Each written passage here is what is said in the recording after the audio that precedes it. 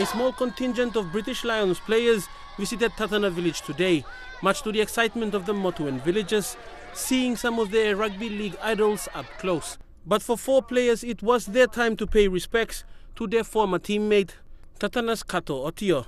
Blake Austin, George Hodgson, John Bateman and Elliot Whitehead were teammates of Kato Ottio at the Canberra Raiders.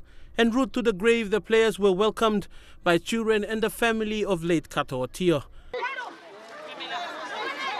After the players sat down for formalities, the 4 players paid their respects. They also placed a jersey on the gravesite. He was such a lovely lad. He just got his head down. He's really hard working. All the boys loved him, and every day he came to training, had a big smile on his face. He was always happy to be there and just happy in life. And it's really sad that he's not here with us anymore, and really sad that we're coming here to visit his grave and not to see him personally. But I know he touched a lot of hearts down in Canberra. The community kept the players busy for most of the way down to the family home. The players all paced themselves down the rickety boardwalk down to the last house on the sea. The players explored the scenery on the veranda and had a look at the family memorial in the house, painted a cool Canberra Raiders green. A quick family photo with the Canberra Raiders players and a last group photo in front of the house.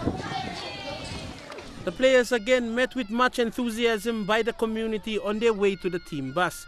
Hodgson said Kato was a hard worker, one of his best characteristics. Sometimes it can be hard to get to training, especially for young kids here who don't have a lot. It's hard to get there, but if you're persistent and you want it, just keep going and never give up. And that's what Kato was always one for. He never gave up, no matter how hard we trained or no matter what he had to do. He always did what he needed to, and that's why he was a good player, and that's what all good players do.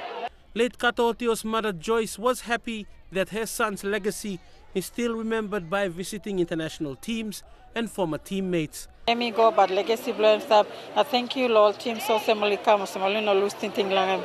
Inside lo hat plumem sa mama straight mo team mo sensa kam. Fidelis Sukina National MTV Sports.